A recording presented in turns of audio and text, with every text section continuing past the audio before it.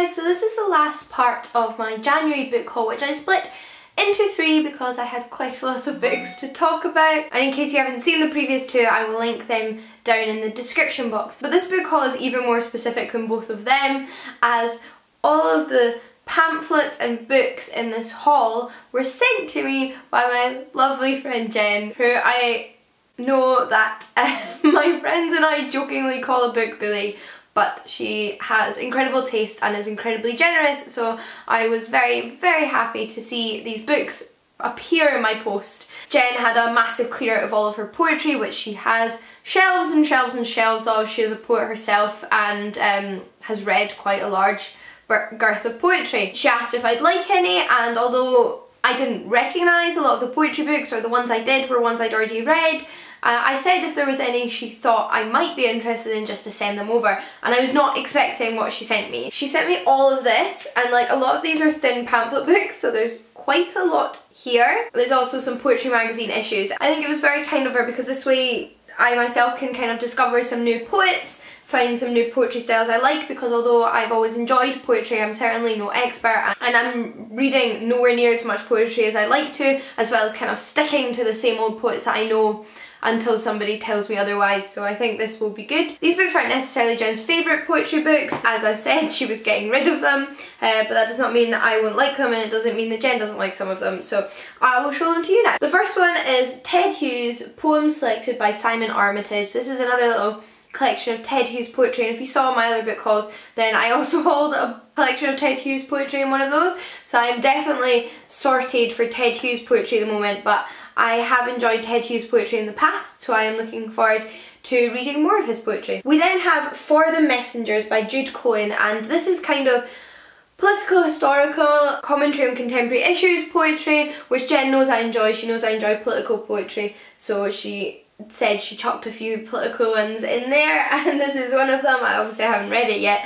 but I'm looking forward to. We then have Love Poems by Carol Ann Duffy. Now, Carol Ann Duffy is a poet that I'm familiar with and have read quite a lot of. She's a poet I studied in school and have subsequently read more poetry of and really enjoyed. I do not, however, own this collection, which is an absolutely gorgeous copy, so I'm very much looking forward to reading this. And this book is another quite emotional one. This is Black Roses, The Killing of Sophie Lancaster by Simon Armitage, and these are poems dedicated to the memory of Sophie Lancaster, who was assaulted and subsequently died because of that assault. So another one that I think is going to be incredibly moving and generally speaks out against hate crimes. We then have issue number 80 of the Rialto poetry kind of magazine journal. The Rialto are pamphlet publishers of poetry, and they have in fact published Jen in the past, and it's where I bought my copy of the Hungry Ghost Festival from, so I'll link that down below as well. But yeah, this just has a compilation of various different poets inside it, including Jen herself.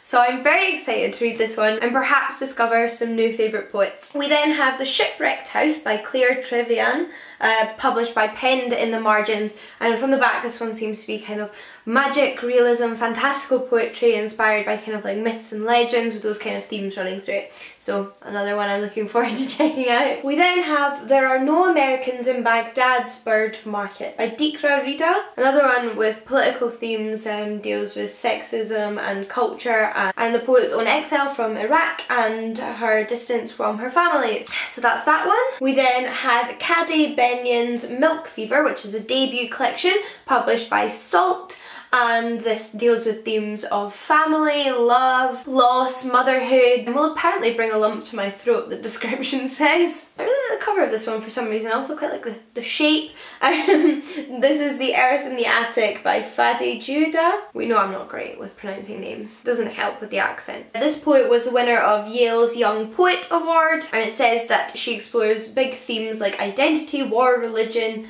what we hold in common, so that sounds good. I then have Shearsman issues 91 and 92 bound up here, another poetry journal, and guess who else is in this one?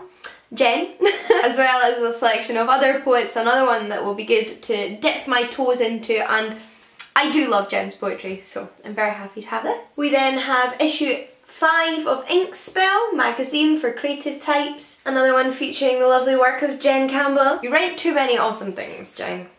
I mean, I think that's a conclusion we have to come to at this point. And this collects together short stories, poetry, art and photography. We then have How to Fall by Karen Annessen, another one published by Salt Publishing. And this deals with relationships, past and present, the loss of love, that kind of stuff that I'm sure has affected a lot of us. And last but certainly not least, we have The Mermaid and the Sailors by Claire Askew. I really like the cover of this little pamphlet. This is published by Red Squirrel Press.